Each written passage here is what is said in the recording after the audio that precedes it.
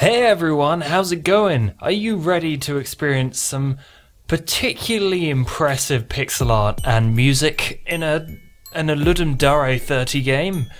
I'm not sure it completely goes into the theme of Connected Worlds very well, but this is a shortest game ever and extremely impressive at the same time. It's got a mechanic to it, so we'll come to that when we get there. I know I am here, and this is a really cool animation with this guy in a dramatic pose with his coattails flapping in the wind. I see the night sky, and I remember I am the night. Arrow keys to move, let's go.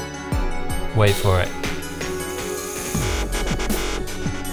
Is that not the coolest way to build your world? That's just so cool. I don't know what's going on here. Normally, oh, there we go. Everything bursts up from the horizon in reflection on the watery ground with this wub wub wub going on in the background. That is so impressive. Look at this pixel art. That is amazing. That tree, this character, it's a pretty cool lamp as well, as you know, as lamps go, and this waterfall animation. It's all really cool. Plus the reflection in the water is awesome.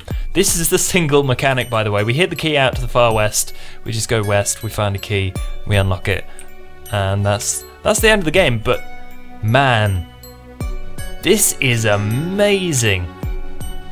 I think I'm mostly in awe of that singular moment where everything bursts out of the horizon. But yeah, the music's cool. The shut up policeman in the background, you're being noisy. The music's cool, the art is cool, and this is just really impressive. I mean, it's not very long, this is the end. I said you would never be alone. Wub wub wub wub.